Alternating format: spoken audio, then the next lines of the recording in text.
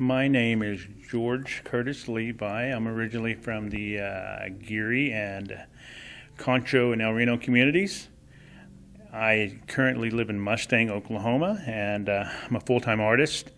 I do a lot of Cheyenne-style ledger art. I do acrylic paintings, watercolor paintings, gouache paintings, parfleche, which is rawhide work, and custom beadwork. And I do a lot of teaching in conjunction with the Cheyenne Arapaho Tribes, Southwestern Oklahoma State University, the National Park Service, and Northern Cheyenne Tribe. I teach our youth our art from a Native American perspective, and I go all over the United States all the time.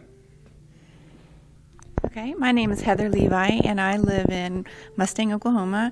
I'm married to George, and I was actually born in southeast Oklahoma in Carnegie. I'm half Kiowa and half Cheyenne, and I have been working in photography for a few years now. I first became interested in photography whenever I was about 12 years old, and I have been involved with it since then. And how would we contact you if anybody's interested in your art? You can contact me at southerncheyenneart@gmail.com.